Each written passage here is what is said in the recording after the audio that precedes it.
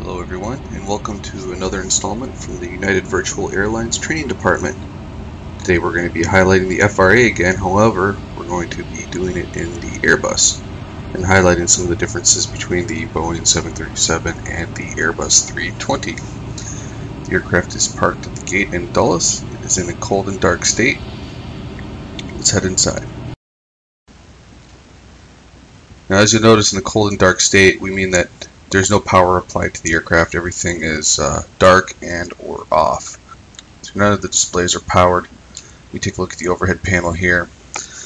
The only thing that shows in the description here is the external power button. It has a green avail inscription here, and that is acceptable. It tells us that the ground power is plugged into the ground power receptacle plug in the nosewell of the aircraft. And the aircraft has taken a look at the external power that is being supplied to it, and it has determined that the power is acceptable for use once we go ahead and do select it. Before we do that, we're going to go ahead and verify that the aircraft is ready to take power. We want to look and make sure the gear handle is down, the flaps are fully retracted in the 0 position, and the speed brake lever is in the disarmed position. With that being said, let's go back up to the overhead panel, and we're going to start powering up the aircraft. We're going to start by turning on battery 1 first, and then battery 2, and then we're going to select the external power. Because the external power is available in there, we could go ahead and just come in here and hit the external power button, and everything would come up. The reason that I like to do with batteries is that if you don't have the batteries online or connected to the aircraft, there are certain tests that the Airbus will be trying to run through, and they will not go well, because it's testing to make sure that the batteries are good too. So, with that being said, we're going to check the battery voltage of battery 1. It's over 28 volts. Battery 1 is coming on. Battery 2 voltage is also over 28 volts. That's coming on. Now, with the second battery on, you'll see that the panel's starting to come alive. We had some lights flicker on. Now we're going to go ahead and turn on the external power or connect it to the aircraft. All the panels are going to be powered. Chimes are going to go off, fans are going to come on, buttons are going to light up, and the screens are going to come on as well. So here we go.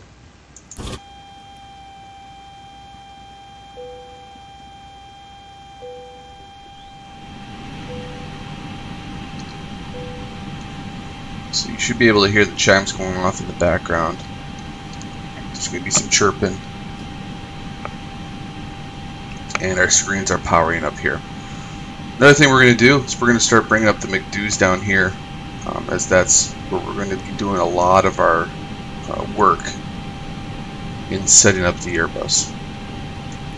So McDo 1 is already up, McDo 2 is also coming up. We're going to wait for the screens to power up and run their test.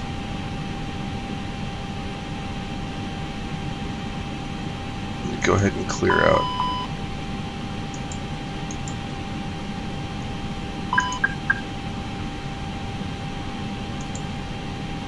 Clear up the messages. Alright, before we get going too much into setting up the aircraft, with the Flight Sim Labs Airbus, which is what I'm flying today, there is a function. It actually simulates an ACARS, which is called ATSU. Now, this isn't to be confused with the UV ACARS, which is there to capture things such as out, off, on, and in times, and also to capture like fuel that you depart with, fuel that you arrive with, to measure fuel burn. This ACARS is just inside the FS Labs, and we can do stuff like import flight plans. We can grab weather, and we can also grab performance numbers for the runway that we're departing off of. So I'm going to go in here first on McDo 2. We're going to hit ATSU menu, AOC menu, and we're going to initialize the ACARS. The reason we initialize it first is then it allows us to get some other stuff going in the background, but then when we go ahead and actually start programming the box on McDo 1, a lot of the stuff that I put in over here is going to be able to come over to McDo 1. So we're going to be doing the FRA, so FR-A for the flight number.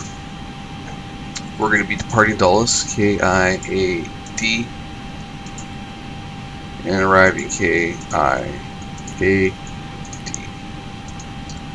Now the estimated time en route for the FRA, I estimate the actual flight portion is probably going to take me about 30 minutes. So I'm going to go ahead and put ETA of 30 minutes.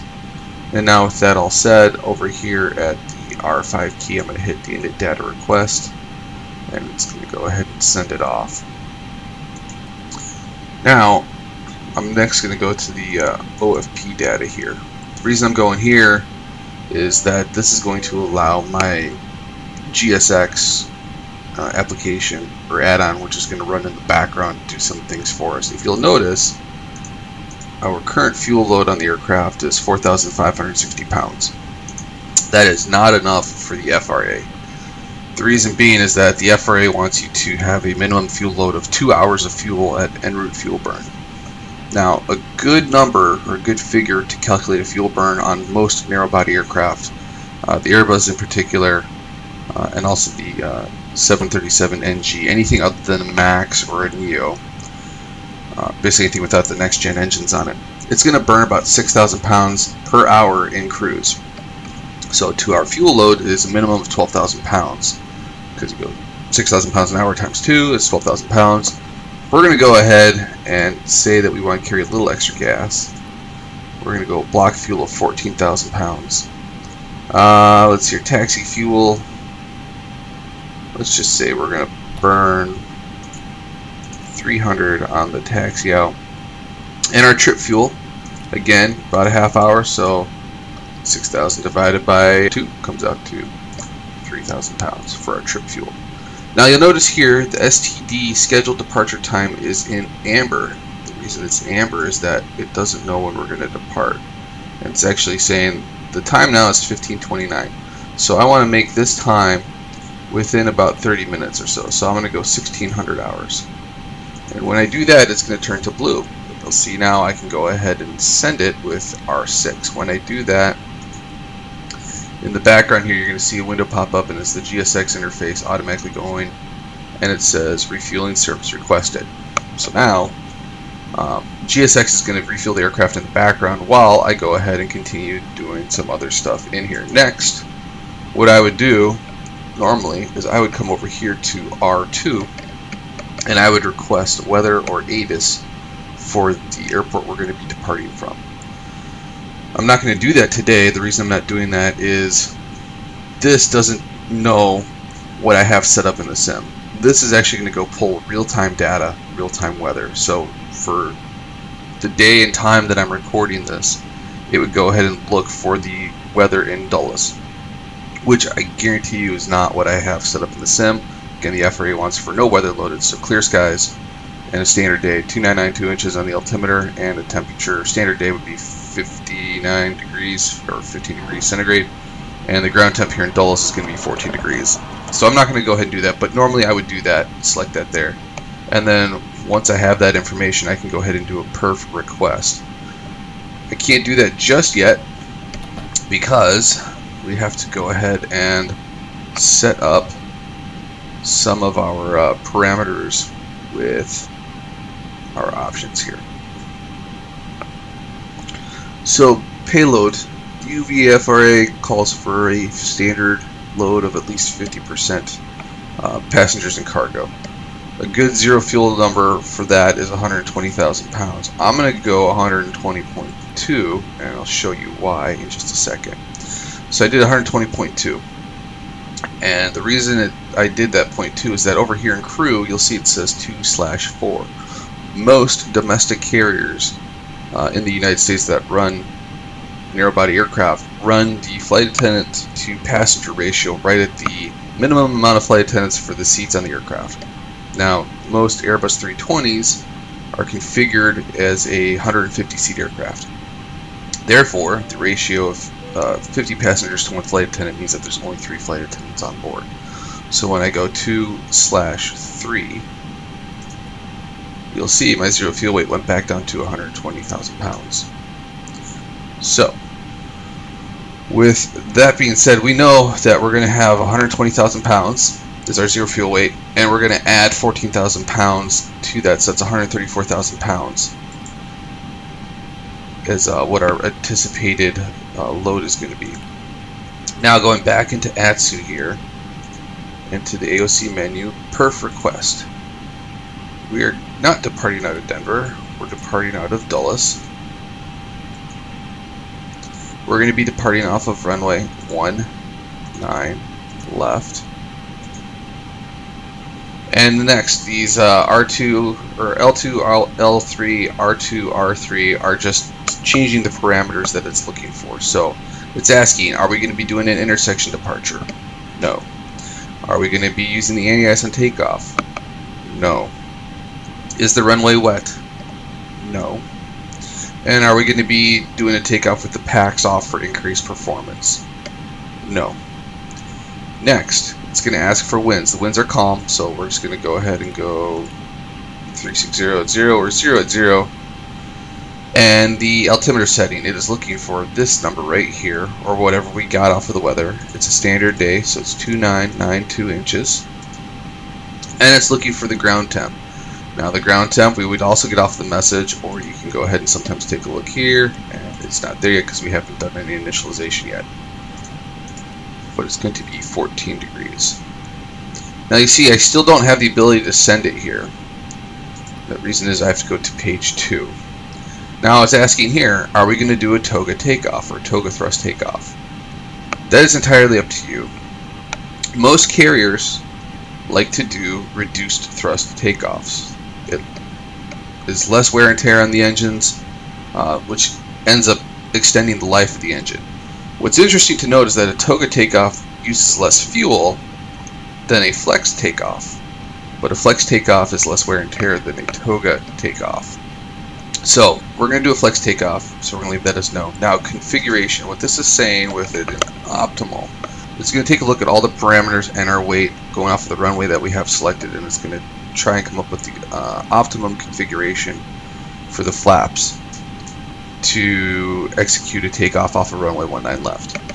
That's what I would normally leave it at. However, the FRA wants us to do all Airbus takeoffs for the FRA in a flaps 1 or a flaps 1 plus F configuration. So there we go, flaps 1 plus F. Now you'll notice that the send prompt at R5 is still not there. The reason is that we have to give it one more bit of information, and that is we have to give it its estimated takeoff weight. So estimated takeoff weight would be 0 fuel weight plus fuel load, which we said was 134,000 pounds. I'm going to go ahead and put 136 in here, and the reason is most airlines like to pad the numbers a little bit to account for an extra bag that shows up, or an extra piece of cargo or mail, or say there's some non-revs that get on, or whatever it is. So we want to go ahead and have a little bit of a fudge factor there, and the reason is that, let's say you had a short taxi out. You push off the gate, you taxi, and the runway's like right there. You get your final weight message, and let's say we were planning at being 134,000 pounds, and all of a sudden we get our takeoff data message, and it says that we weigh 134,500 pounds, or even 134,100 pounds. If it's over 134,000 pounds, our numbers are no longer good and valid. We have to get new numbers. So it increases workload. We have to go ahead and send off for new data, and that takes time, and it can, potentially lead to some issues where you have to pull off to the side, wait for it to come in. 2,000 pounds is an acceptable buffer for most airlines, so we're going to go ahead and hit send, and now it's going to go look for performance numbers for all the parameters that we put in here at 136,000 pounds estimated takeoff weight. So now you'll see here it says messages received. So we're done with the ACARS portion of the setup of the aircraft. Now we're ready to go ahead and start doing our captain's flow and getting the aircraft ready. We'll go back up to the overhead panel here, and we're going to start top left. We're going to start with the ATSUs and start getting them online. Now you'll notice here that the ATSUs are not numbered sequentially. It's not 1, 2, and 3. It's actually 1, 2, and 3. Now we want to align them in or numerical order. So we're going to start with 1, then we're going to go to 2, then we're going to go to 3. And when we do that, we're going to go from off to nav, and we're going to look here in this box right here under ADIRS there's going to be an inscription that comes on that says on bat. This is part of the test of the ATA route. We want to wait for that on bat inscription to extinguish or to go out before we go ahead and move on to the next one. So the first one, to nav, on bat, off, ATA route 2, on bat, and off. ATA route 3 to nav, on bat, and off. Next we're going to come down here, we're going to hit the ground control button. What this does is energizes the CVR so we can do a test, and on top of it, now the CVR is going to capture anything that is happening on the flight deck, from running checklists, conversations, you name it. Here we go to do a test, press and hold. Okay, that's a good test. Next we're going to go ahead and do, we're going to turn on the crew supply for oxygen. We're going to do that. What that does is it turns on the valve from the tank to supply oxygen under pressure to the masks in the flight deck. There's 4 of them. Next we're going to do is we're going to come down here real quick. We're going to skip. We're going to get the emergency lights on and the smoking signs on. We're going to drop back from the overhead panel and start aligning the ATA routes. And the reason is that I'm going to talk through it, and it's going to take a little bit here. So programming the FMGC, we're going to do what's called diffribs, and it's the acronym we use. It's data, init A, flight plan, rad nav, init B, perf, progress, and secondary flight plan. And I know I went through it real quick, but we'll cover that in just a second here. So you see in amber says GPS primary loss. We're going to go ahead and get rid of that. Okay. Start off by going to the data page, and we're going to go to aircraft status. Now, what we're checking for on the aircraft status here is that the active nav database is current. Now, granted, you might be watching this video at a much later date than when I'm recording the video. So, for the intent and purpose of today, this database is current. So we're going to go to the init A. So we go to init A. Now, if we were to go ahead and have a sim brief flight plan in here, and we initialize the ACARS properly, it would go ahead and bring everything in if I were to hit init request. Knowing that there's a flight plan floating around in SimBrief and the aircraft is looking for it, thinking that I'm trying to do it, which is completely different from what I'm doing. I'm not going to do that. We're actually going to build the flight plan manually. And to do that, we start here, top right at R1. You have to input your airport identifier, the ICAO identifier, and then there's this little slash here in the middle. You have to put that in there in order to get to delineate between the from and to. You can't go KIAD, KIAD, it won't work. What we have to do is put the slash in here. So KIAD, KIAD. We'll put that in there. And now you'll see it's got a whole bunch of other information in here. What we can do now is we're going to do the IRS init, and you'll see here it's got a whole bunch of numbers, but most importantly down here at R6 we have align on ref in blue. We're going to hit that, and now it's going to go to an amber confirm align. Yes, I want to confirm the alignment of the ATA routes. And now you'll see it's aligning on reference to Dulles, and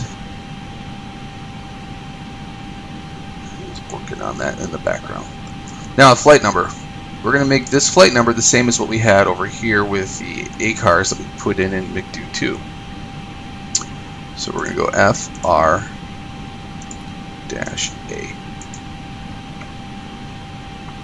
Now the ground temp. Now that we've gone ahead and aligned the ATA routes, it's getting air data. You can see here where I was talking earlier. There, 14 degrees. So we're going to go 14 degrees here. And tropo. This is a tropopause. Now, if you are using SimBrief and you're using the UAL 18 OFP format, right in the block with the cruise altitude, it will have the tropopause. It's TROP and then like three digits or 3 numerical values. Like say for instance, trop 435. That would mean that you just put 43500, and that would go ahead and put the tropopause there. Again, we're not going to get up high enough to have that be an issue today, so I'm just going to leave it blank. Over here, cost index. Most carriers will run the cost index less than 40. And the reason for that is that these carriers have found that running a cost index greater than 40 for climb results in undesired airframe buffeting. So if you were to run a cost index of even 41 or greater, you could experience airframe vibration as you're climbing out. And they figured out that running it at 40 or less gets rid of that. So you'll hardly ever see a flight plan that calls for a cost index greater than 40. If it does, what you'll do is you'll, no matter what, come in here and you'll put the cost index at 40. And then once you get up in cruise, you would adjust the cost index to a greater value. So we're going to leave the cost index at 40. And I'll show you how to adjust the cost index to a higher value in cruise once we're on like a downwind portion of the FRA. Now for the altitude, you'll notice here it says cruise flight level. So if you were to go ahead and say, well, I'm going to do the FRA at 6,000 feet, you go 6,000 feet, you put it in here, it's going to say invalid format or format error. You go, oh, how do I do that? So you want to actually do it as FL. So flight level 6,000 is actually 060. And if you don't know what the temperature is, you can leave it blank and it will go ahead and go, off a standard lapse rate, the temperature is going to be 3 degrees. Now if I want to make that bold, all I do is a /3. Now if you want to make it negative, you go /-3, and that would make it like so. And it's important that you have to do a negative to get a negative temperature there.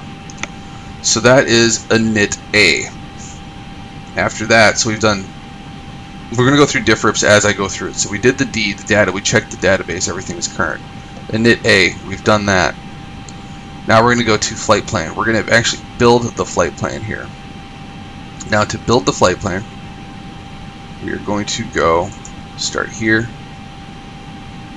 departure, and we're going to find the runway that we're going to utilize. The FRA wants you to use runway 19 left.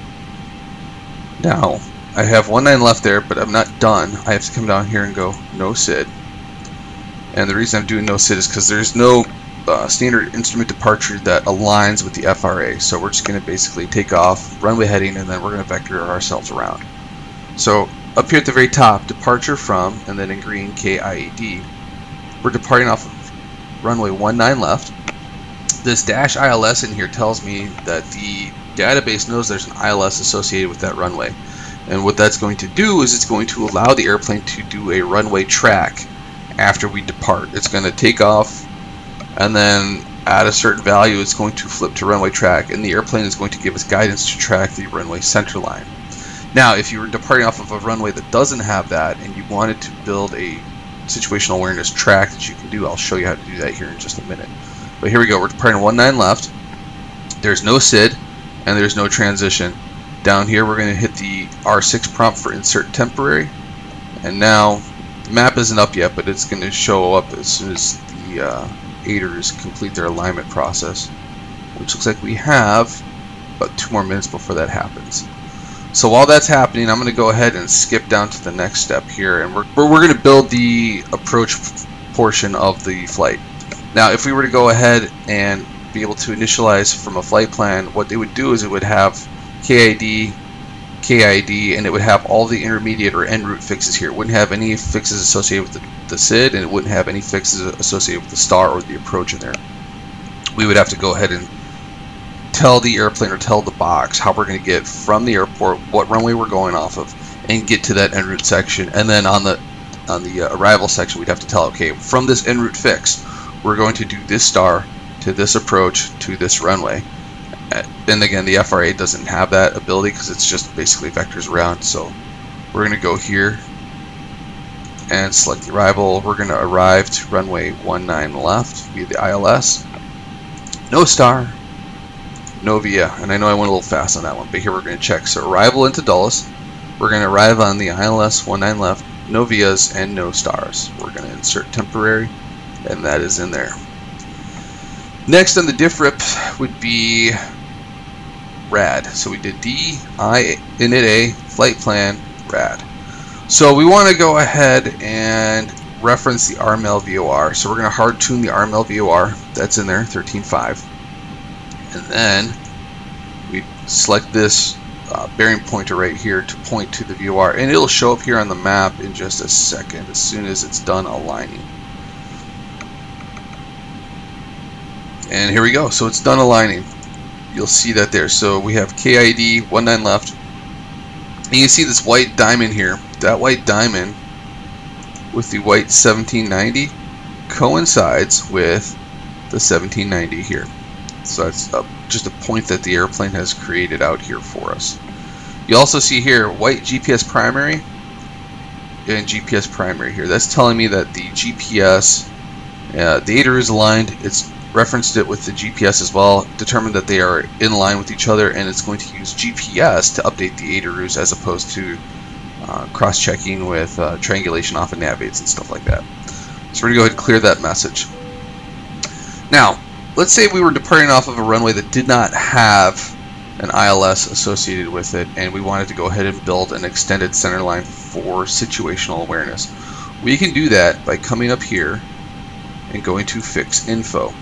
Now our reference fix is going to be the airport. It's going to start off with the airport we're departing from, KIAD. Next is going to be the runway. Today it's 19 left, and we're going to input that there. And now you'll see KIAD 19 left is now green there, and the radial, let's say it was going to be 191, which is the heading that we're going to fly off of runway 19 left. And you'll see there's a dashed blue line coming out off of the runway 19 left center line. That it gives me an idea of the runway track that I would want to fly. Now while we're in here, we can go ahead and create some other situational awareness keys for us. So we're going to select RML, and now you'll notice that because it's aligned, the database knows where we're at, and so it's going to look up anything that has the identifier of AML for RML. And you'll notice that the FRA is really close. We don't really go beyond about 25 miles away from RML. So these three are all out. So we're going to select 1L, and we're going to go ahead and select the first radial that we want, which is 235. You can see that drawn there. And then the next one that we're going to reference is going to be the 340 radial off of RML. And at that one, we don't want to fly farther than 25 nautical miles away from RML. So I'm going to go ahead and range out a little bit here. And the reason I'm doing that is you'll see this blue dashed circle. That's 25 nautical miles, or 25 nautical mile radius off of the RML VOR. You'll see this is the runway track, center line. This is the 235 radial. This is the 340 radial. And then if I wanted to do one more radial there, I can go ahead and do RML 355 radial. You'll see that last one. So that when I cross that radial is when I'm going to want to start my turn in for the localizer. So while we have the ND up here, we're going to depart runway center line until we hit 6,000 feet. We're going to turn right, heading 280 until we cross this radial, the 235 radial. Then we're going to turn right to a heading of 010, fly north until we cross the 340 radial off RML. Then we're going to turn heading 100 until we cross this radial. Then we're going to turn, put us on an intercept for the localizer 19 left. Pretty simple situational awareness picture I've just created here. So we've done data, init A, flight plan, rad nav. Now we're going to go to init B. The reason we're going to go to init B is we go back to init, and then we go to the second page. Now I need to go back into your McDo 2, and I need to go grab from our payload 120.0 27.5, and I need to put that up here. So 120.0 and 27.5. And then you'll see here our fueler is done fueling us. He gave us 13.9. So we're going to go 13.9. And that is init B. So we have all these numbers are in here now. Now I'm going to go back into ATSU here to the AOC menu. Receive messages. You'll see performance. We're going to pull up performance here. So you will see here, and again, this date here is just because I am telling it that I'm doing it in the summertime. It's because I wanted it to look nice and green. So the sim has said that it's June 21st of 2017, and that's just what it's saying. I didn't adjust the year, the date. I just said standard summer day. So we can ignore that. We're going to check here.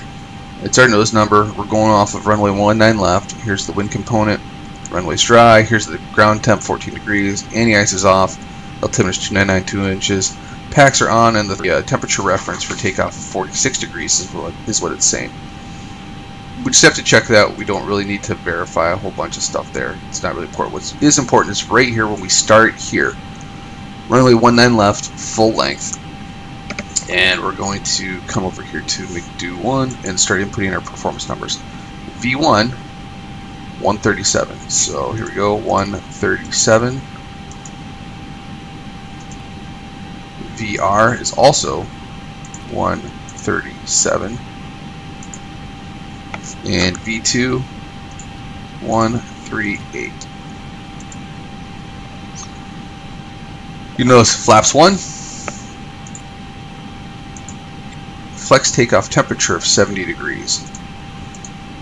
So we'll flex takeoff temp 70 degrees. You'll notice here that the clean speed is calculated 201 knots. Over here it says it's 203 knots.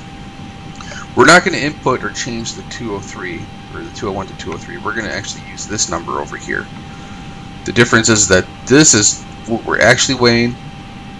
This is what we were saying we were going to weigh.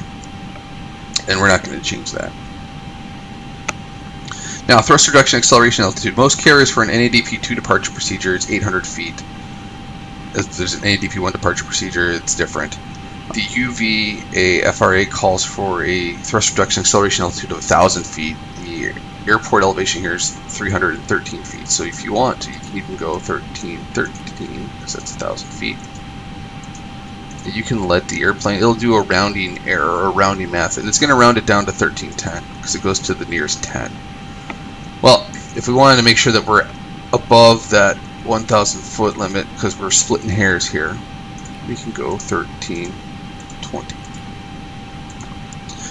Engine out acceleration altitude, we'll make that the same, 1320. Now, we want to remember 201 knots. We're going to hit next phase. And in here, pre-select, we're going to pre-select 201 knots. Now, most carriers will configure the box like this because then they're going to go ahead and accelerate down the runway. If you want to rotate, they're going to rotate. The guidance, or the vertical pitch guidance, is going to pitch you to maintain V2 plus 15 until you reach 1320.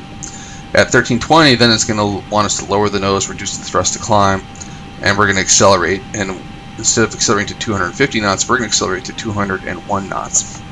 Most carriers want you to climb out at your clean speed until you're 3,000 feet AGL, and then accelerate accordingly, which for us today is going to be 250 knots. So that's been pre-selected there. Next phase, cruise. We'd see our cost index here, what our managed speed is going to be. We could pre-select something here if we needed to. Again, nothing really there. Here you can see that its destination is estimating that we're going to burn, we're going to land with about 12,500 pounds of fuel on board. Next phase, for descent. If we were going up into the flight levels and coming back down from a Mach to an indicated airspeed, most carriers would want to maintain the managed Mach speed until it intersected the indicated airspeed of 280 knots. And you'd go ahead and select that by going /280. And you would put it in here. Now, we're not going to be above 10,000 feet, so our speed limit is going to be 250 knots. So we're going to go ahead and put it back at 250.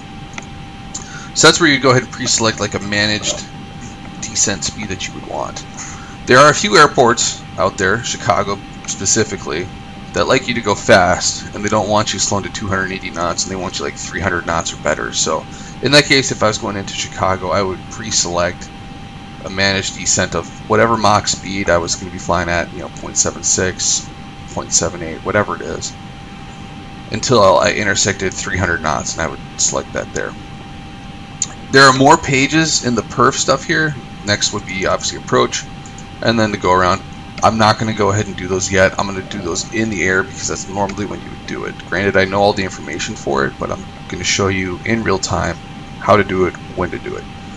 So we have done data, init A, flight plan, rad nav, init B. We've just completed perf. Now we're going to go to progress. On the progress page, what we're looking for is our cruise altitude to be near our optimal altitude, and for those to be below our recommended max altitude. Our recommended max altitude is flight level 398. We're cruising at 6,000 feet. Plenty of buffer there. The reason the optimal altitude or cruise altitude is dashes is because the airplane doesn't think we're going anywhere. It can't figure out what the optimal altitude is to fly between Dulles and Dulles because it's just a pattern. So that's going to be dashes right now. But if you were going to be doing a flight, say Dulles down to Fort Lauderdale, or Dulles to San Diego, or anywhere for that matter, the optimal altitude will probably be closer to your recommended max altitude for a shorter flight, and it would be a little bit lower if you had a long transcon, like say for instance Newark to Seattle or something like that with an alternate. You might not be able to get all that high, so your recommended max altitude might be down around like say 34 or 36,000 feet, and your optimal altitude would be probably about 2,000 to 3,000 feet below that. So that's where we're going to check for that there. Then we're going to come down here to the secondary flight plan, and this concludes our diffrips acronym and setup. We're going to copy active. And the reason we're going to copy the active is that the Airbus does not have an execute key, meaning that you can't go ahead and input stuff in here and see the changes before you execute it. You have to go ahead and just build it and send it, and then after the fact look at it and go, okay, I like that, or hey, I don't really like that. So that's why the secondary flight plan is in here. So if you were going to go ahead and want to see a change, like if I fly at a higher altitude or a lower altitude, if I cut a corner here, or if I add a fix to go around weather, or anything of that nature, what is that going to do to my flight plan? What's it going to do to my my burn time and my burn fuel? You would go ahead and first come up and go secondary flight plan, copy active, and then it's going to copy whatever the active flight plan is, and then you can go ahead and execute changes in here, and then you'll see the changes reflected down here, and you can see, okay, do I like that, do I not like that, and you can compare it from one FMGC to the other FMGC. So you can do like the calculations on FMGC2 if, say for instance, the captain is flying.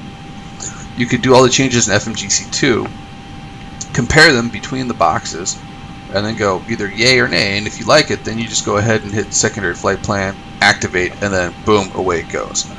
Another feature that some carriers like to use the secondary flight plan for is, say for instance, I'm going to bring up the ND here. Let's say for instance Dulles is departing 19 left, but the ATIS is also saying they're departing off of runway 30. You're like, well, which runway am I going to get? What you can do is you can come up here, the secondary flight plan, and you can change it, and you can input runway 30 here, and you'll see here, let me go ahead and bring the range down. Now we have ILS, or we have runway 19 left here, but we also have runway 30 over here.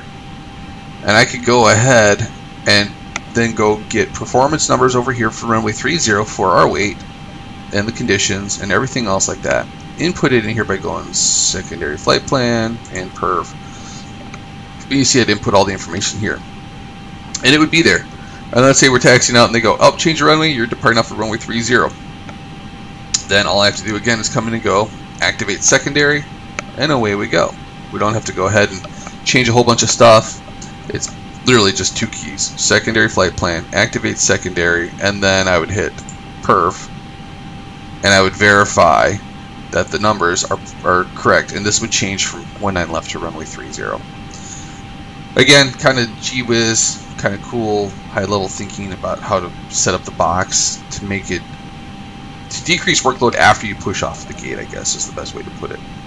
So again, we're going to copy active flight plan.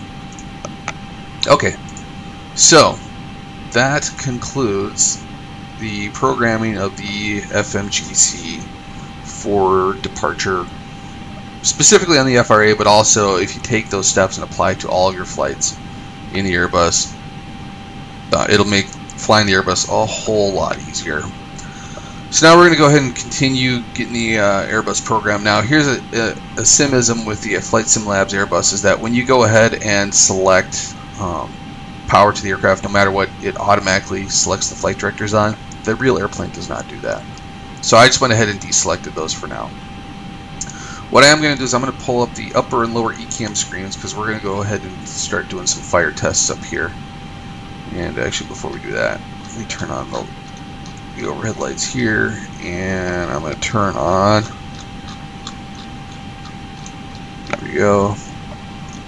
All right, getting back here. So here's what we're going to do. We're going to test the fire protection systems of the aircraft. We have engine 1, engine 2, APU fire protection, detection and protection.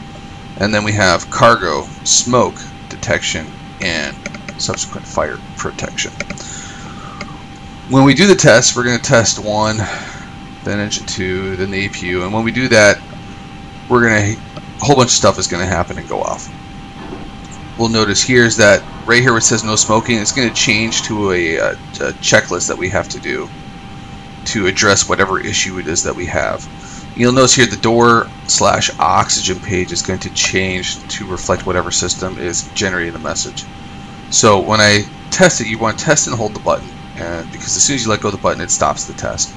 And when we test it, we're gonna see the Agent 1 button is gonna illuminate with the squib and the discharge. Agent 2 is gonna do the same, squib, discharge, and the fire push button is also going to illuminate and it's gonna light up red. Master warning is going to go off, and like I said, you'll see stuff change over here. So here we go. You'll notice in the background the master warning is going. I'm going to go ahead and cancel real quick. So what you're seeing here is it's saying engine 1 fire, and then these are what we refer to as blue to-dos. And it's basically giving us a step-by-step checklist right here on the screen that we have to do. So again, we would go ahead, and if this is real, we'd push the fire button, discharge Agent 1, and then we'd wait, because usually when you push the Agent 1 discharge, it tells you, hey, wait 30 seconds. Alright, did the fire go out? Yes. Alright, continue on. And it knows it, and then it's going to go ahead and run through a whole bunch of stuff. And what you see here with this green arrow is telling us that there's more items to this checklist that aren't displayed, and they will come up as we get to them. So, okay, that's a good test. We're going to do engine 2. Here we go. Let's see the master warning's going off. Blue to do. Alright, APU. You see that as well. Now, when we do the cargo smoke test, what we're going to do is we're going to press and hold the button for about 3 to 5 seconds. And we don't have to hold it at that point in time. We can let go. It's going to do the test twice. It's going to do the test once, which usually coincides with about the time that I release the button. And then it's going to go ahead and stop. And then it's going to rerun the test again. So don't be startled if you do it and it does the test a second time. You're like, whoa, what happened? That's totally fine if it happens in short order. Now, if you do the test and then later on down the line, like a minute or two later, it goes off again, I would consider that an actual trigger, and I would go ahead and start checking with the ramp to see what's going on. If we're on the ground, if we're in the air, you shouldn't be testing it in the air. But if you were, then I would treat it as a real in-flight emergency. So here we go. 1, 2, 3. Okay, there's the first test, and here it's going to run it again.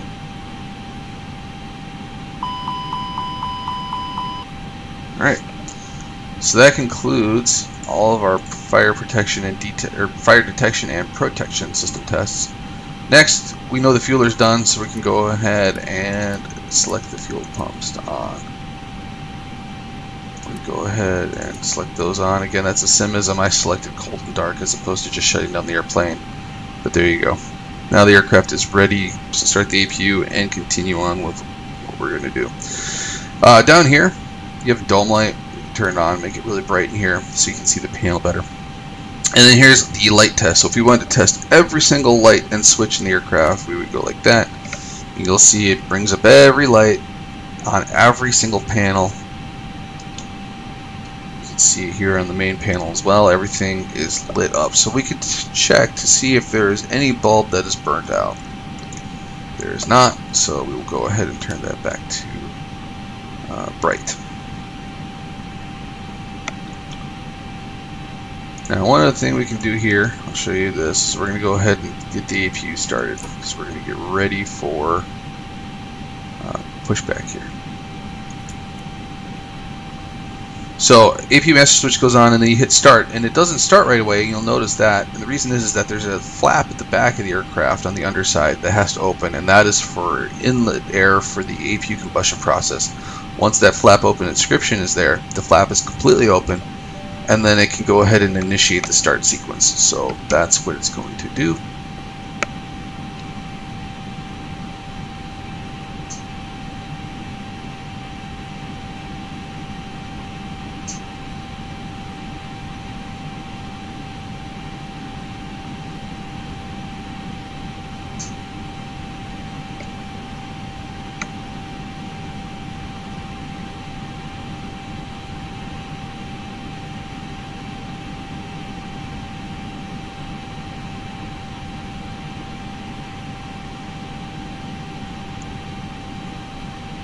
And then once it gets to about 98% or so, it's going to say APU avail. Or 99, there you go, 99% APU is available. We're going to go ahead and deselect the external power. The reason we do that is that usually when you go ahead and start the APU, the ramp hears it and they go, oh, we can go ahead and start doing stuff. And they're going to come up and bang on the aircraft and go, hey, can we go ahead and pull the ground power? And we'll sit there and go, yes, you can go ahead and pull the ground power, but we want to make sure we deselect it first before they do that. And then what I'm going to do down here is verify that the ground air is not on as well. And the reason I want to do that is before I select the APU bleed, make sure that ground air is not connected, because ground air and then selecting the APU bleed air, we can supply too much pressure to the ductwork that we can go ahead and rupture some of the ductwork in our air conditioning system, and that's not good. So now we're going to do an oxygen test real quick. So to do that, we're going to come down here to this panel, which I will pop up here with the main center pedestal here. We're going to select interphone, select volume, make sure that our speaker volume is up over here, which it is, and then over here is the oxygen mask compartment. Now there's 2 oxygen masks per panel over here. The forward one would be for the pilot, in this case the captain, and the rear one here would be for the observer or the jump seater, which is right behind the captain here. So if we were to have someone ride in our jump seat, we would check both masks. We just go check, the yellow balloon pops up there, and we heard the oxygen. Do that, there we go. It's a good test of the oxygen system. Now we're going to check our window while we're here, make sure it's closed. If we see this red ring around the top of the handle, bottom of the button, that means the window is closed. I'll show you what a description looks like if the window is not closed. That means the window is not closed and locked. That is closed and locked. And you'll see that the window doesn't really move. There's not that big of a difference than here to see it moving. So we want to make sure the window is closed and locked.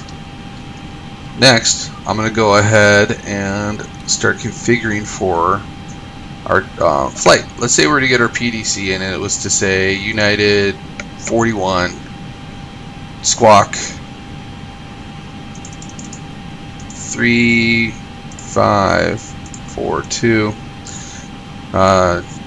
cleared from Dulles to Dulles via the standard FRA routing, depart runway 19 left, fly runway heading, then as filed.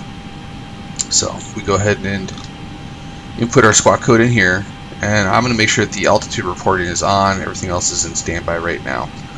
Now, the standard FRA routing is, we're going to start off by turning on our flight directors first. The reason being is that if you do stuff up here and then you turn on the flight directors, it erases anything that you pre-select up here.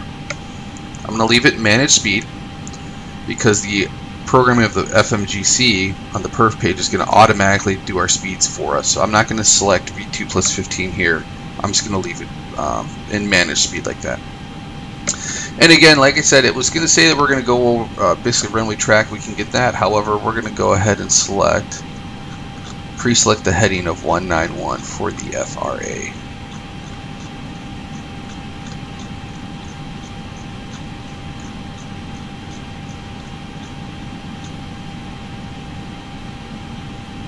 And we're going to go to an altitude of 6,000 feet. So 6,000 feet is set. Now we could go ahead and do our briefing here, our takeoff briefing or departure briefing. We'd basically brief a whole bunch of stuff beforehand, make sure that, you know, fit for duty, you know, that our release is current, pubs are current, and all of that stuff. As for the actual departure itself, we're going to be departing off of 19 left.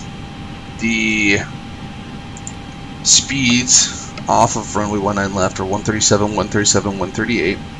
It's a flaps 1, bleeds on, anti-ice takeoff. We're going to do a flex temp, or reduced thrust, 70 degrees is what we put in there.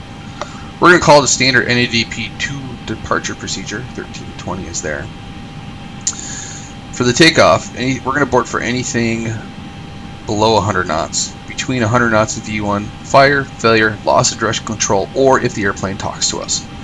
Meaning any uninhibited ECAMs. So if the airplane's talking to us, we know it's bad, because the airplane should be inhibiting anything that is not really big safety related item.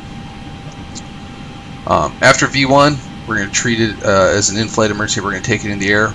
We're going to pitch up about 10 to 12 degrees, get the box on the shelf. What I mean by box on the shelf is this little yellow box right here. If I put the bottom of the box on top of this shelf at the 10 degree nose up attitude, it's going to give me about 10 to 12 degrees nose up attitude, which is perfect for executing a if we were to lose an engine. Not even if we have an engine fire, which is still producing some thrust. If we were to lose the engine entirely, that's going to give us an optimal deck angle for performance. So we pitch up about 10 to 12 degrees, get the box on the shelf. We're going to center the beta target. Beta target, this is going to turn blue, and we want to get it centered with the rudders. As we do that, we're going to feed in the rudder trim. Once the rudder trim is in, which pretty much you just hold it to full, because it's going to take about 17 seconds or more of trim, of continuous trim application to get the rudder trim set. Once the rudder trim is set, we're going to get the autopilot on, up here, autopilot 1. We're going to fly to 1320,000 feet. Upon reaching 1320, we're going to accelerate and clean up to green dot speed. So we're going to lower the nose. We're going to do a couple clicks with the thrust levers. We're going to go from the flex detent back to the climb detent, back to the flex / MCT. That's going to give us max continuous thrust. We're going to continue tracking out runway heading, 6,000 feet, and then we're going to evaluate our options from there. We'll treat any emergencies that we have to do, declare the emergency, and then we'll most likely come back, which today we'll just execute a right turn 280 knots, execute another right turn 010, and come back in and land. As for that, for the departure itself, we're going to fly runway heading 6,000 feet, turn right heading 280 until we cross the 235 radial, turn right heading 010 until we cross the 340 radial, turn right heading 100 until we cross the 355 radial off of RML, and then we're going to turn to intercept the localizer coming back in for the visual backup at the ILS to 19 left in Dulles.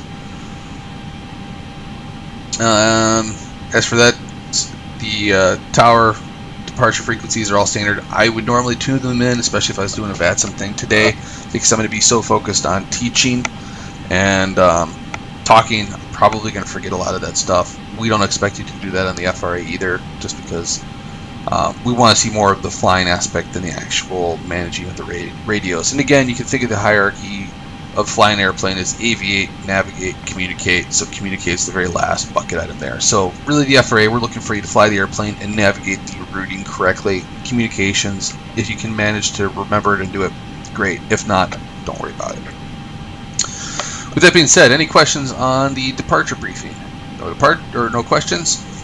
Alright, pre-flight checklist. Pre-flight checklist, pilot and flight attendant briefings. They're complete. Oxygen, check, set, 100%. Flight deck windows, closed, locked. FMGC's radios, programmed, set, and verified with the 1FD2 on the PFD here. IRS selectors to the overhead panel, nav. Fuel pumps are on.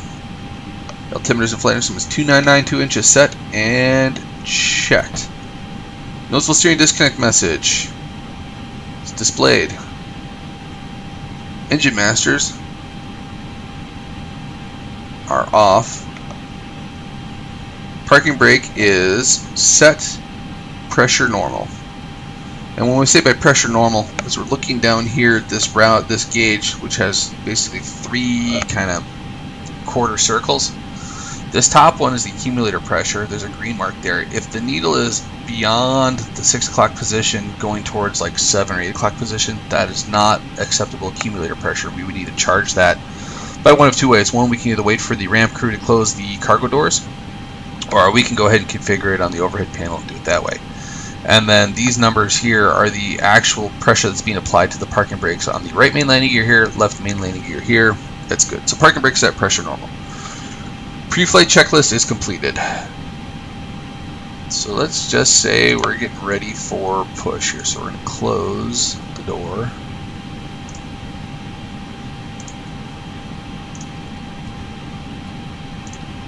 And we're going to get the crew ready. So make sure the jet bridge is coming off. Jet bridge is coming off. We can pull the ground chocks now. There we go.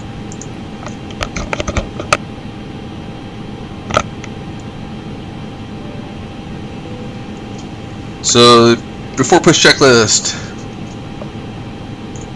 seatbelt signs are on. Hello, Captain. Fuel. We're ready for pushback.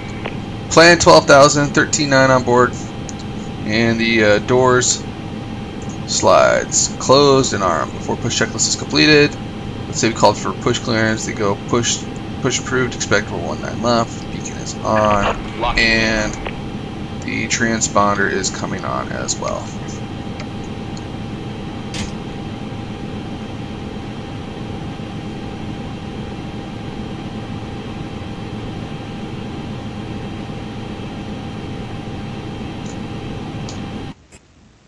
Now in Dulles, they pretty much just push you straight back, and then just have you taxi away from there.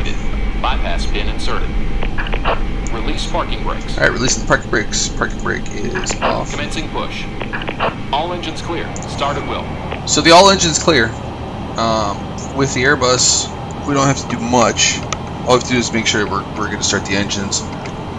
Some airports have it where you have to wait until you get to a designated spot to start the engines. Dulles is not that kind of an airport. So we're going to come down here. We're going to go mode selector, ignition start, and we're going to take the master up and over the gate, leave it in the on position. And now we're just going to let the airplane do its thing. The airplane will automatically monitor the start, and if it detects any issues or any faults, it will go ahead and abort the start and do the dry motoring procedure for us. We don't have to do anything. No timers. Nothing of that sort.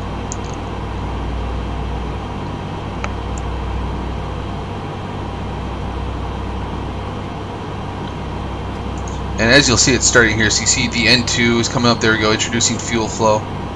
Or introducing fuel with the fuel flow, and there's the light off in the EGT. The engine start is considered complete when this gray box inscription goes away. So then it goes back to just a black background.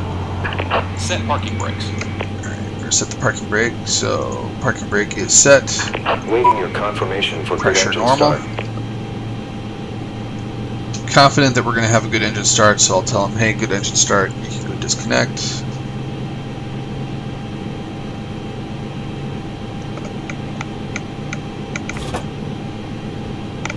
Okay, so those are the relays clicking. The generator on the #1 engine is now online and taking load. There we go.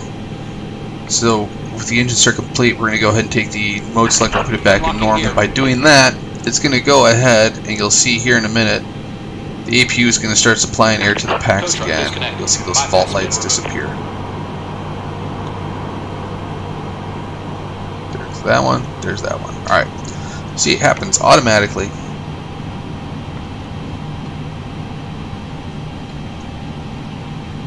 So he's going to say right is clear, left is clear. We'll give him the flash of the nose taxi light and the salute.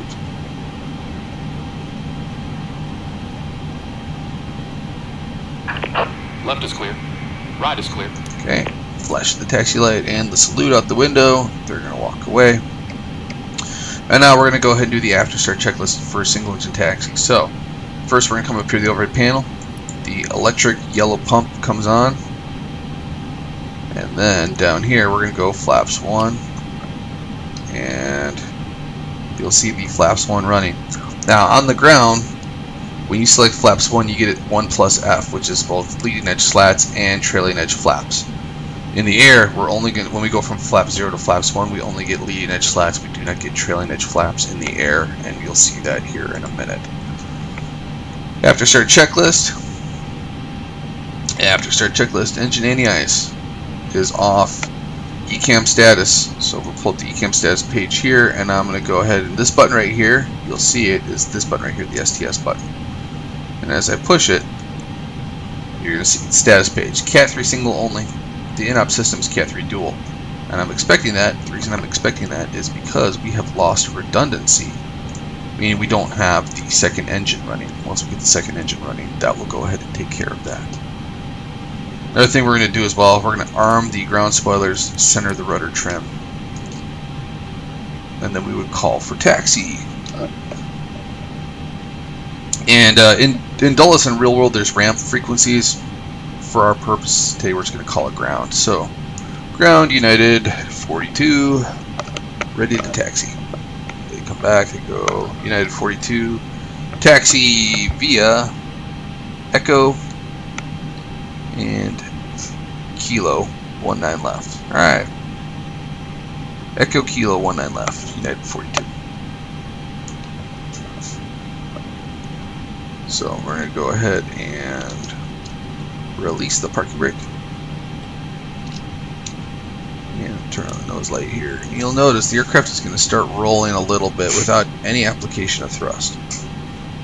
The airplane is kind of a sports car, and when you get the second engine online, the airplane just likes to really accelerate at idle thrust. You don't have to do anything really. And another thing too is that most airlines in the world actually have their Airbuses with the brake fans. You'll see that here above the nozzle steering, nozzle steering message or switch.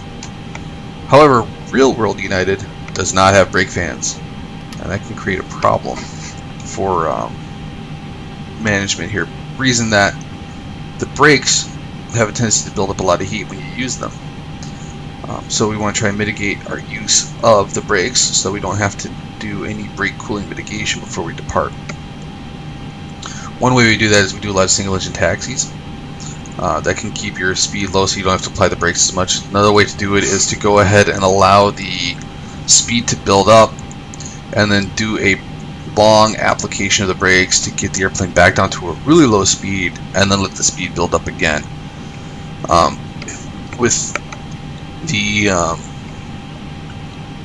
brakes on the Airbus, a lot of applications actually builds up heat more than a longer application at less frequency. So we would also have gone ahead and tested the brakes real quick. We'll do that, just make sure that they work. So here we go. Yep, brakes work. So that was one quick application. We'll keep an eye on how many applications it takes for us to get to the runway here.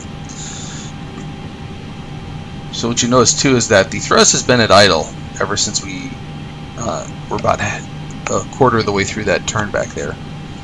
And the airplane's moving along just fine all on its own.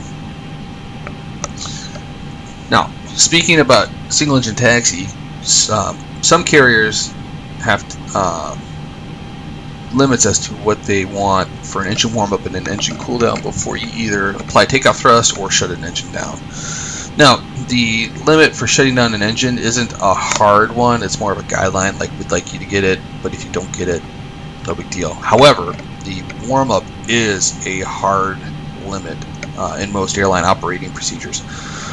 The reason being is that if you allow an engine to properly warm up before you apply takeoff thrust, you ensure that the oil is nice and warm, and all the parts of the engine have gotten to a proper heat cycle on them, so that everything's sealed up, everything's warm. You know, think about like warming up. Like if you were to go exercise, if you were to just, wake up, roll out of bed, and immediately go run a marathon, you're going to be hurting.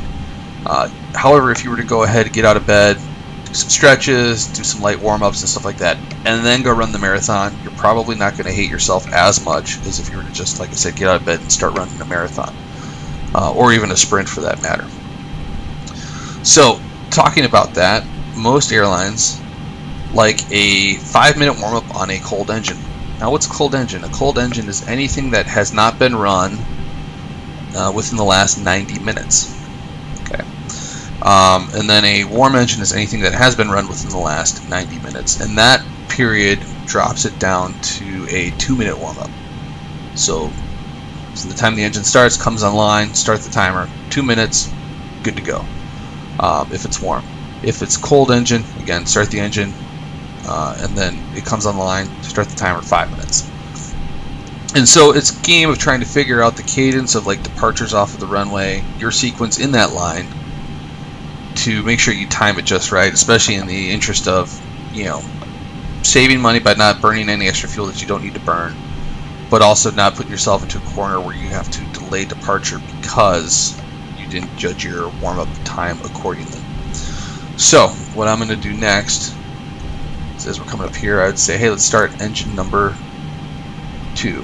So we start by turning off the yellow pump, and then we're going to come down here to the center pedestal. We're going to turn that on, and then we're just going to watch. Again, the FO would be doing all this while the captain is taxiing.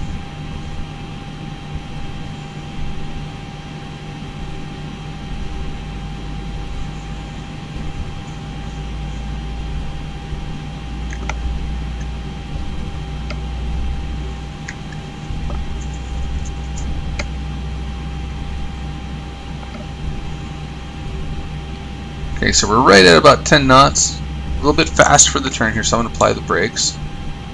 So that's application number 2. Again, didn't need a whole lot of application there just to slow it down. And again, with my control setup here, I don't have the ability to just kind of lightly apply brake pressure. It's just an all or nothing, unfortunately, so that's why it's hard like that. If you were to have the actual ability to modulate the brakes, it would be easier to just give it a slight application to slow it a little bit through the turn and then let it go. But again, now what you're going to see here is the engine's going to come online, and as it does, we're going to go ahead and really start to accelerate down the taxiway here at idle thrust. There we go. Start the timer. There. Projected wind chute comes on. We are done with the APU, so the APU goes off, and APU bleed goes off, APU master switch is off as well. Now, with that being said, we can go ahead and do our control checks. I'm going to look down here at the lower ECAM screen, and we're going to go ahead and do it. Checking the stick, full aft, so that's full up elevator, full down, neutral, full left, full right, neutral, checked. Rudder full left, full right, neutral, checked. So flight controls are checked. Auto brakes go to max now. The reason we don't do that beforehand is that if you do the flight control check and you go left to right real quick, with the ground spoilers being up on both wings, it can go ahead and trick the airplane into thinking that you're aborting the takeoff, and you need to, it's going to apply the brakes. So the airplane's going to come to a screeching halt. It's not really comfortable. You'll notice here that the speed has built up quite a bit. I'm going to go ahead, and here's a big application of brakes. You'll see you slow it down quite a bit there.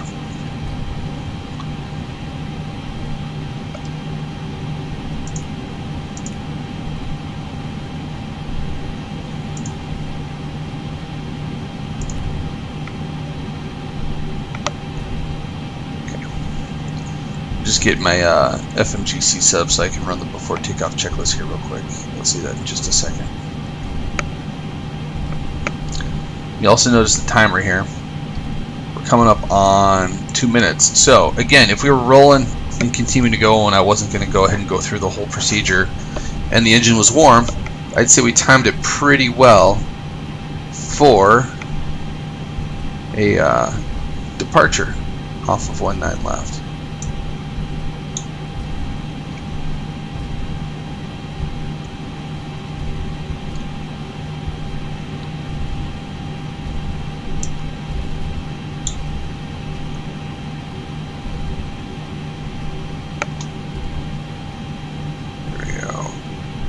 Early here.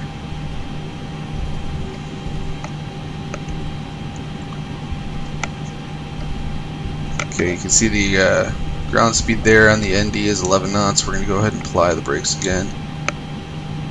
And start the turn.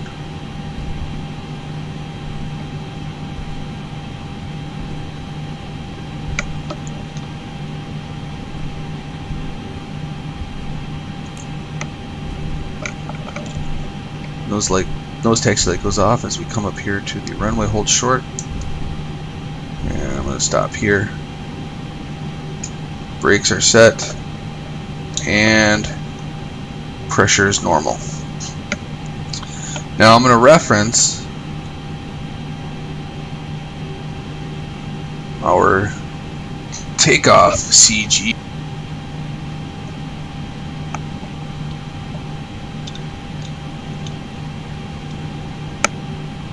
There we go. So we're going to run the before takeoff checklist. Before takeoff checklist. Alright, so here we are holding short of the runway. We're going to get ready to depart. The final weights are in. We weigh 133.4, change in negative 600 pounds. Speeds for the assumed weight of 136.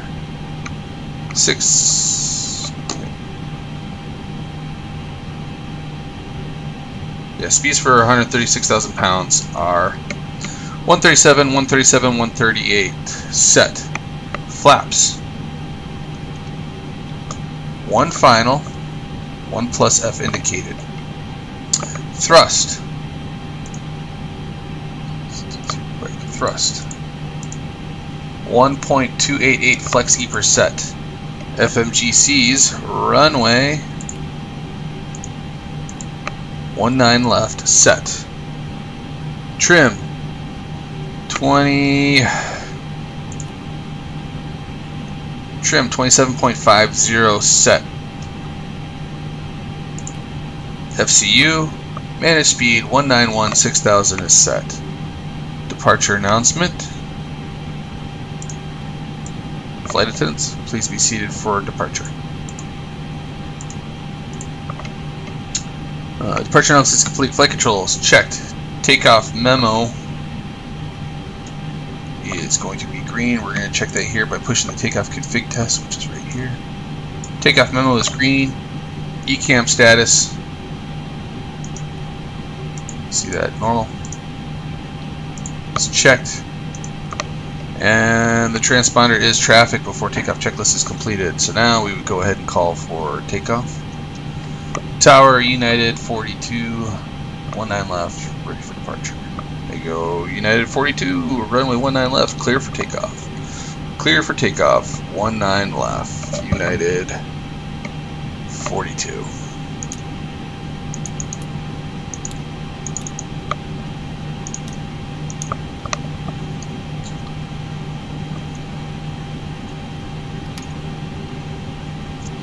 So we would look left, make sure final is clear. It is clear, and there's no traffic on the runway, no conflicts.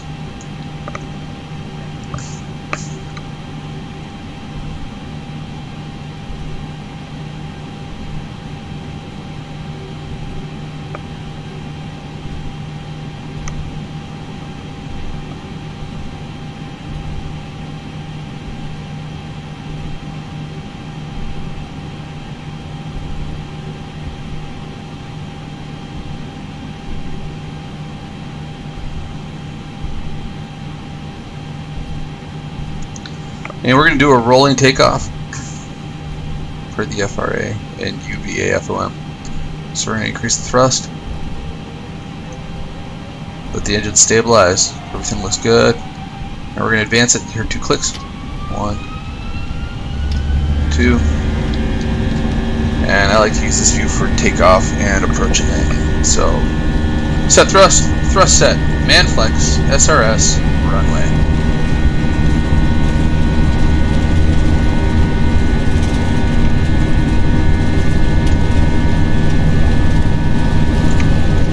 Knots.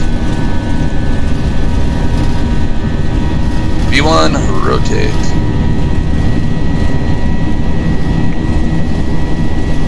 Positive rate, gear up.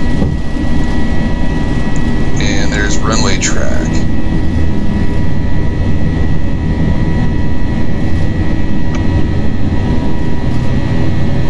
feet. Pull for the heading.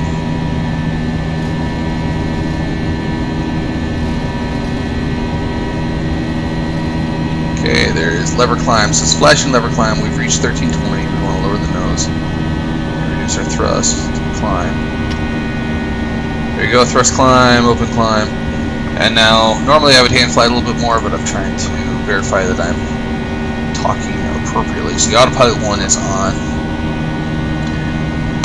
So as we climb out of 4,120 feet, we can go ahead and we'll go ahead and push for managed speed, which will allow the airplane to accelerate to 250 knots. You'll see here on the PFD, let me zoom in just a little bit, this green S, that is the slat retraction speed that we have as we accelerate towards our green dot speed here.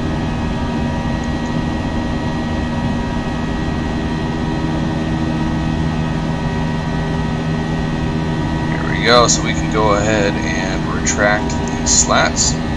So flaps up. We're going to disarm the ground spoilers. And you'll see now that it's going to go for green dot speed here, which is what the speed is set at. You'll see this yellow hash mark right here. That is the maximum flap extended speed for the next flaps configuration, which right now we're flap 0, so that would be the max flap speed for flaps 1 in flight. Here we go. So now we can go ahead and accelerate. So we're going to push for managed speed. You'll see and hear me talk, and I'll refer to as like push or pull. The reason it's push or pull, here we go. 4,000 climbing, 5,000, 1 to go. The reason you'll hear me say push or pull is that pushing it is giving it to the airplane. You're like telling the airplane, hey, you take care of it. And then if you're pulling it, you're taking control away from the airplane. You're saying, no, I want it, I'm going to handle it, or I'm going to do it. There you go, speed, Alt star, upon reaching 6,000 feet. Go ahead and turn right. There you go, Alt cruise. We're going to turn right, hitting 280.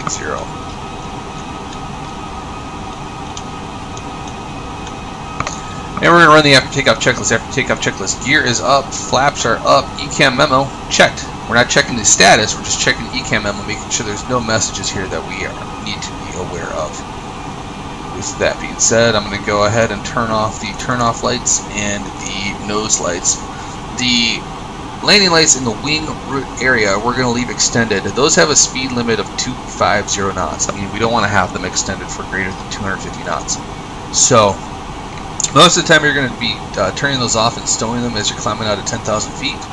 However, if you're flying like out of Chicago, the Chicago SID calls for the speed of 250 knots until advised by ATC, so even though you'd be above 10,000 feet, if you're slower than 250 knots, you would have them out until you start to accelerate beyond the 250 knots. So down here on the ND, you'll notice that we are only 11.5 miles away from the RML VOR as we start our crosswind turn. Now we can go ahead and we can start getting set up for the rest of the flight here. So what I'm going to do, if we pull up the FMGC one, you'll see it says enter destination data. That's it saying, hey, I know that you're close to the airport that you're going to be arriving at, and you haven't given me information that I need. We will get to that in just a minute here. First, what we're going to do is we're going to start cleaning up the box here. We no longer need this reference, so I'm going to go ahead and clear it out.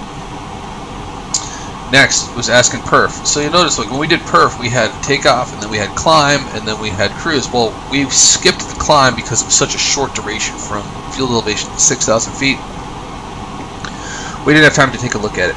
Now, if we were at cruise and we wanted to have a we needed to run a cost index of greater than 40, now would be the time to do it. And what we would do is we would come in here and we'd say, oh, we're going to run the cost index at 60. Then we would do it, and it would change anything that needed to. However, because we're speed limited to 250 knots, the cost index between 60, 0, and 120 isn't that big of a deal. See, like 0, it doesn't change anything. Speaking of cost index, I forgot to mention it earlier. While most Airbus operators don't run a cost index of greater than 40 for the climb, most Airbus operators also do not run a cost index greater than 120 for all the phases of the flight. And it's just, you don't really save all that much. You spend more fuel than you do saving time at a cost index of greater than 120. Here we are, we're coming up to our radial, the 235 radial that we drew with the dashed blue line is here, and you'll notice that it's not it's moving as it comes this way. This pointer is really what we want to reference when we start our turn. And we're going to wait until this pointer, this tail pointer, is right here at 235, and then that is crossing the radial. We'll start our turn to 010.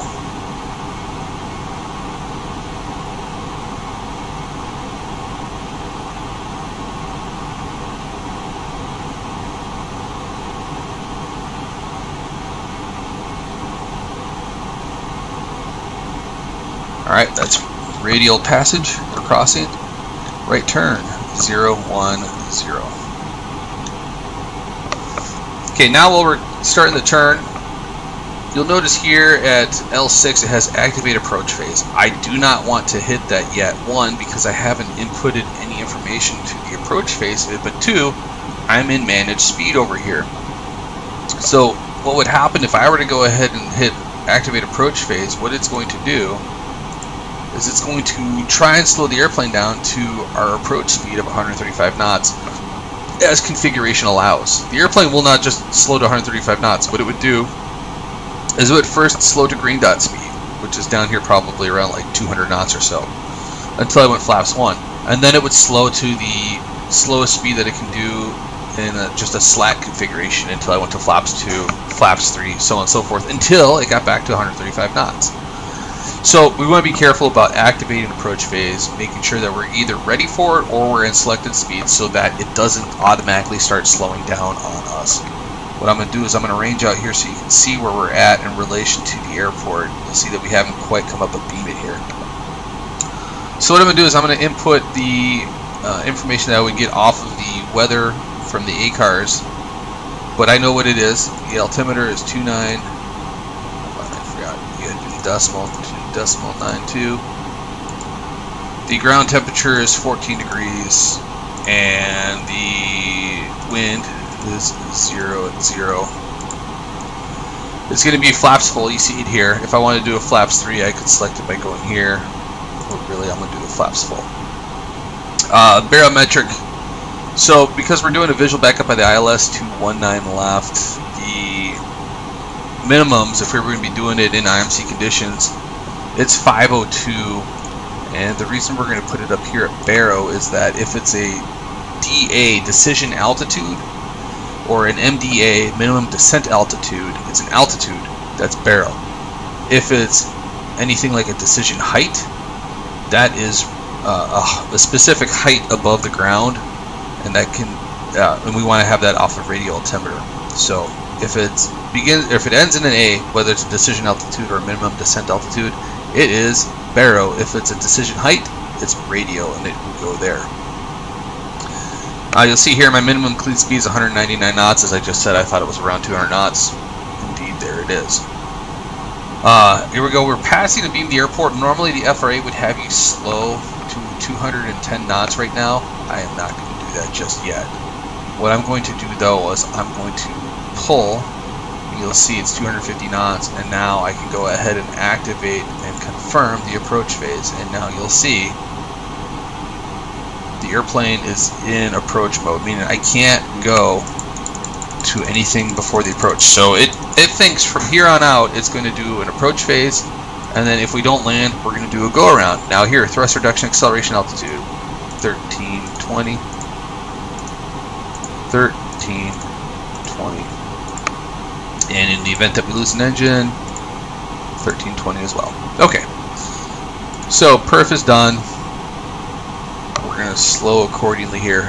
Now would be an excellent time to brief the visual backup by the ILS to 19 left. That's plate 21-5, the localizer frequency. We're going to go ahead and select LS here, and I'm going to go ahead and come over here and select LS as well. I'm going to pull up the PFD here so you can see it better. The localizer frequency is 110.1. The final approach course is 191. Top of the approach is DOMSI at 1,700 feet. We're going to take it down to, like we said, 502. We're going to be looking for an LSF2, PAPI on the left-hand side. If we don't like that, we're going to go miss. Straight ahead 800 feet, climbing left turn 3,000 feet via the 010 heading. Intercept the 040 radial off of the RML VOR out to the Asper intersection and hold. Barring that, if it's a good approach and a stable approach to landing, we're going to land 19 left, which is 11,500 feet. Plan on exiting at kilo 7. I am not going to use any auto brakes for it. Start slowing 210 knots. I'm not going to use any auto brakes. Be right turn off kilo 7, and then we'll taxi to gate via Juliet and probably Delta or Echo to whatever gate we so choose.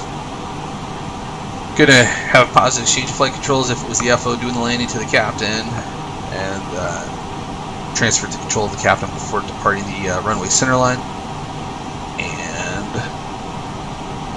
there's no real terrain or obstacles to be concerned with, so we're good to go. Any questions? No questions. Alrighty, time for the descent checklist. Descent checklist. ECAM status is checked. Check that here. So when it says status, we want to check the actual status button. Okay, ECAM status is checked. Landing distance and auto brakes checked, none set. V approach 134, flaps full, set. Arrival briefing is complete. The descent checklist is completed.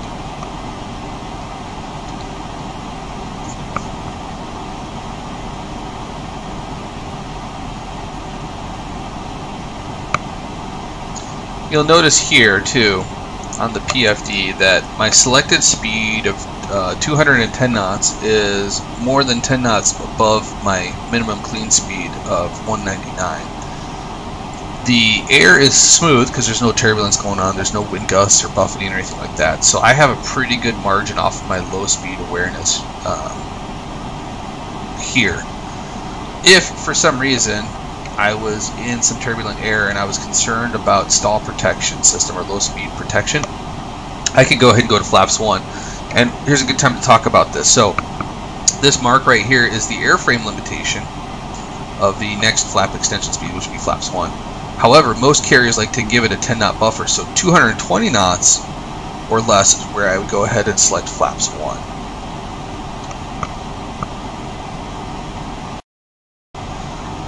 You'll notice here that my pattern has taken me out a little bit farther than 25 nautical miles. I'm going to go ahead and initiate the right turn to 100 just to keep it a little bit tighter. Again, that 25 nautical mile ring is kind of for situational awareness.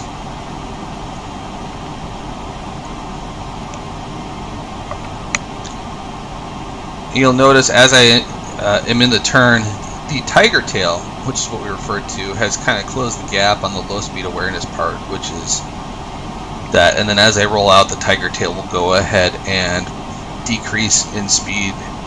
Again, that's as we start to decrease the load factor on the airframe.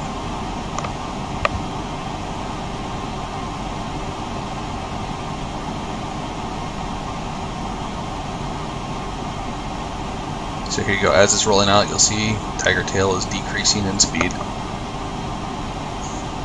And now would be an excellent time to start slowing to 180 knots. We're going to go ahead and go flaps 1. We'll slow to 180 knots. And I'm going to go ahead and select 3,000 feet.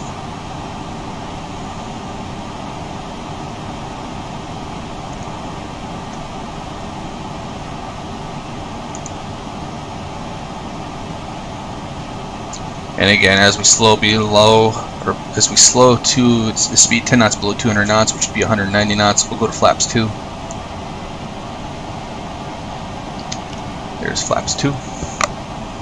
And now that we have it, we're going to go ahead and pull for the open descent. So you see thrust idle, open descent, and we're descending out of 6,000 feet now.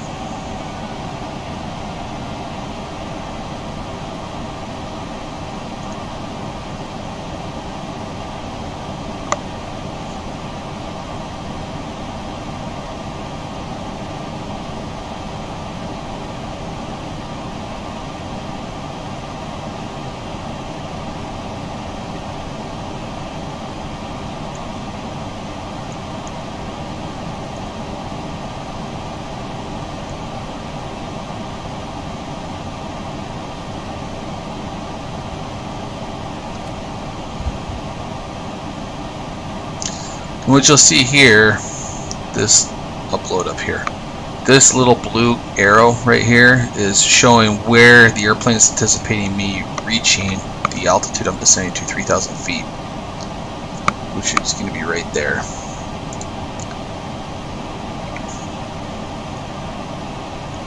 And if the arrow was the other way, if the line wasn't going up but it was coming down, or basically down and up, it would be where I was going to reach the altitude in climb that I had selected there.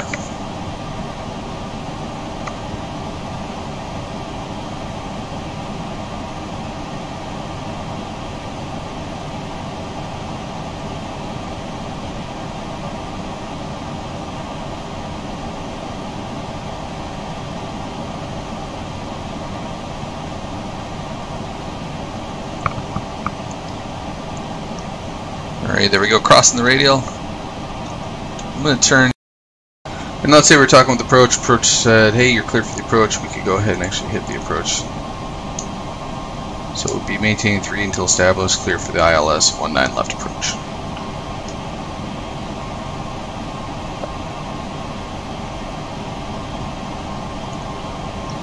Now as we come in on the approach here, the Airbus has been designed so that it will come down on a 3-degree glide slope at 170 knots with flaps 3 at idle thrust. And I'll try and demonstrate that here for you in a minute, but we're going to continue flying at 180 knots because that's what the FRA calls for. And you'll find that in the real-world application, most airlines and approach controllers run the speed at about 180 to 170 knots, depending on load here coming into most of the airports. Here they go, Loc Star. So it's going to initiate a right turn to capture the localizer here.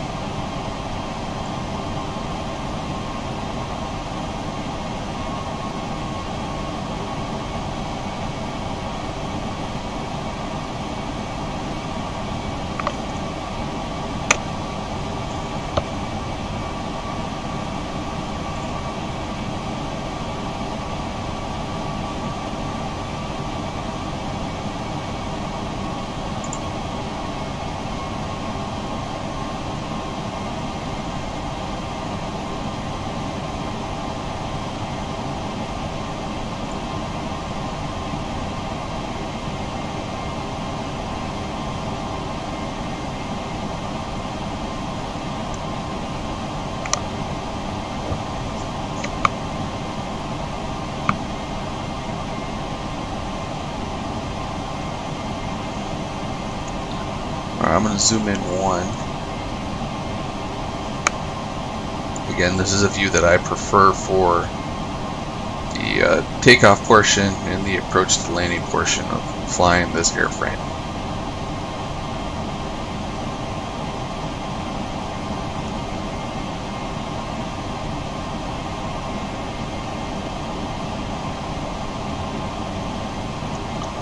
So as the glide slope comes alive, you'll see that here.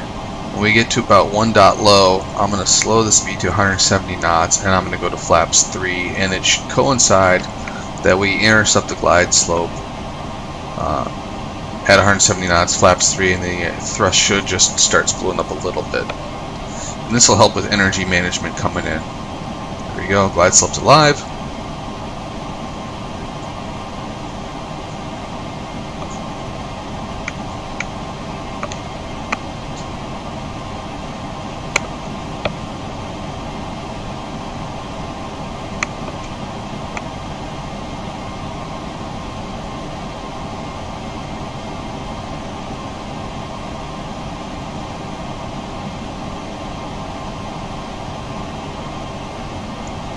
Okay, there's 1 dot low. And let's be back to 170 knots.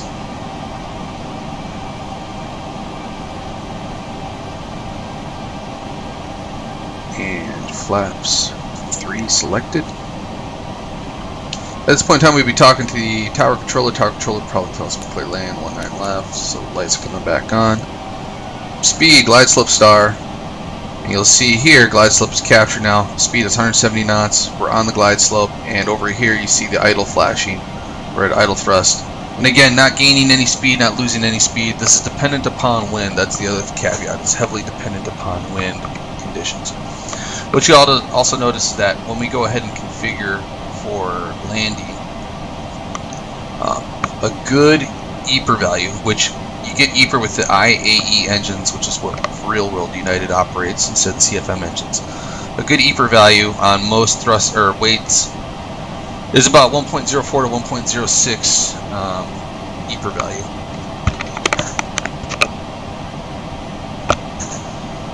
So I will show that here. We're going to go ahead and go manage speed, gear down,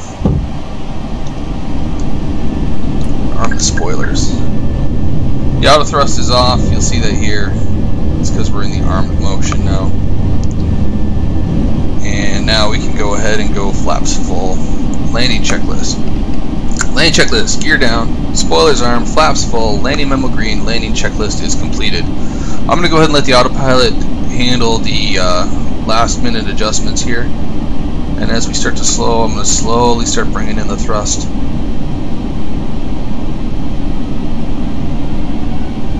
The engines take a little bit to respond. We're going to look for about 1.57. Let's see what we get for a thrust per speed with that.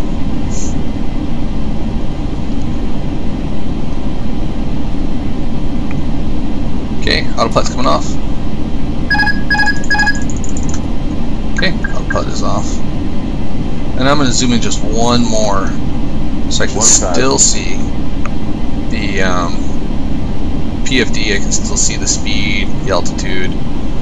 I'm looking more for lateral tracking off of the runway because it's a visual, and I'm using the glide slope indication inside to maintain profile. I can see I'm getting a little high, so I'm going to back the thrust off a little bit. There's 1,000 feet, clear to land.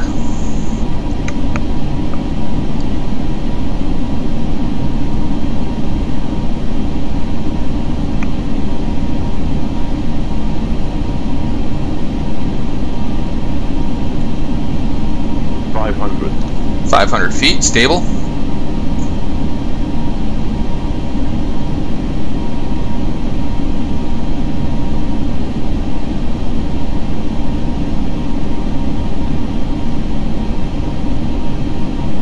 Above.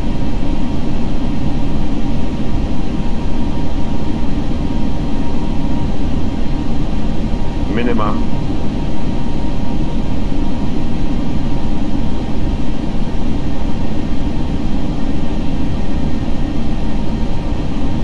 $50, $40, $30, $20. Retard. Retard. Oh, yep. That's a firm one.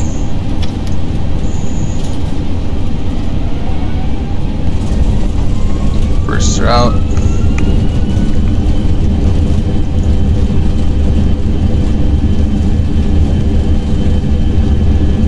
There's 80 knots. Going to idle reverse.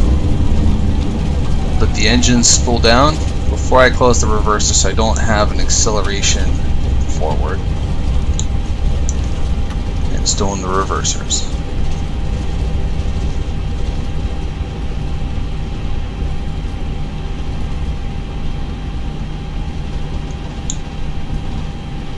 Going to exit at the high speed here, the forward high speed. And FO would start the timer for the engine cooldown.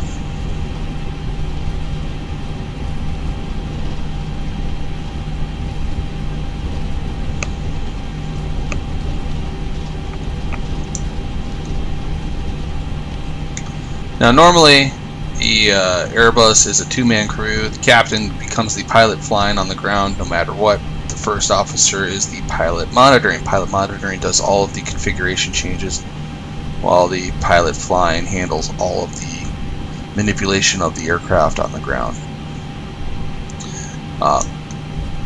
If you are unfamiliar or unsure with your handling of the aircraft or being able to taxi, recommend stopping clear of the runway before you taxi to do any configuration changes.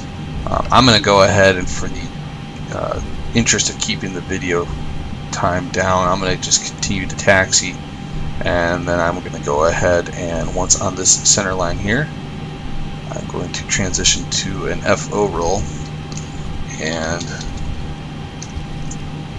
start reconfiguring. So retracting the flaps, disarming the speed brakes, turn that off, take a break, come back over here, get the airplane back on the center line,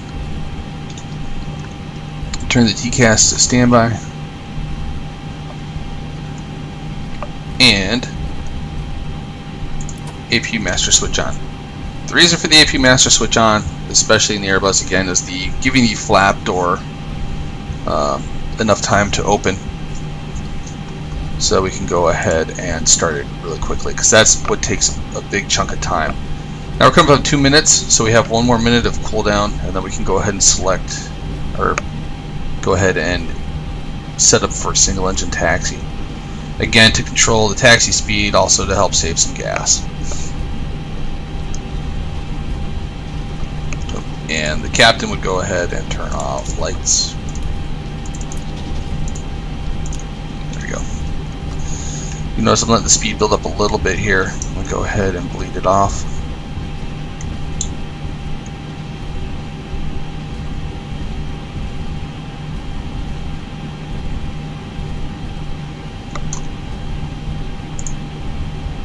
Okay, coming up on 2.5 minutes.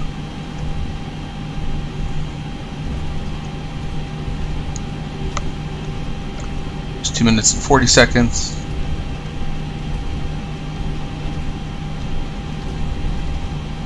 And getting set up for single engine taxi, the electric hydraulic pump comes on again. And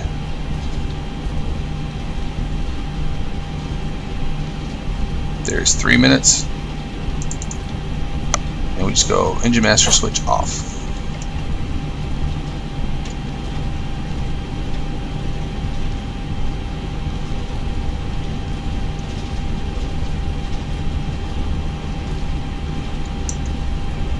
We are coming up on Delta. We're going to slow the aircraft. And again, I apologize for the braking.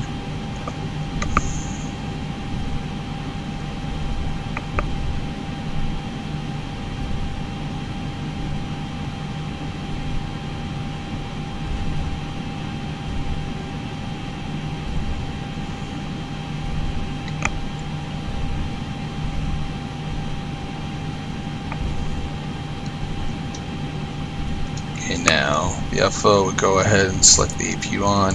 Captain would turn off the master, or turn off the taxi light as we turn into the gate here. And you'll notice the APU should come online right about the time that we come to a stop here on the J line.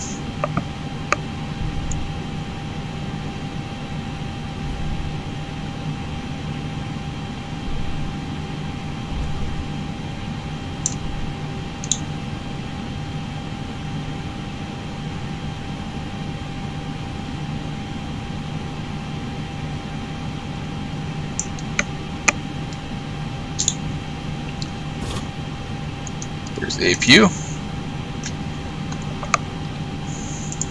APU avail. Shut them down.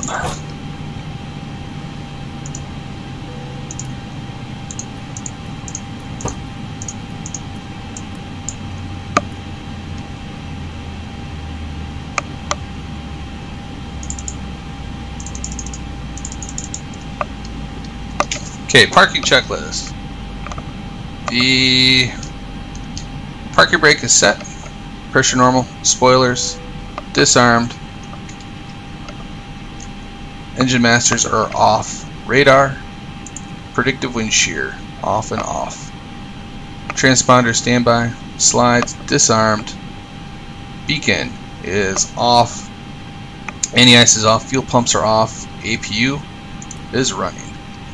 And that, ladies and gentlemen, concludes our flight in the Airbus 320 by FS Labs on the United Virtual Airlines FRA.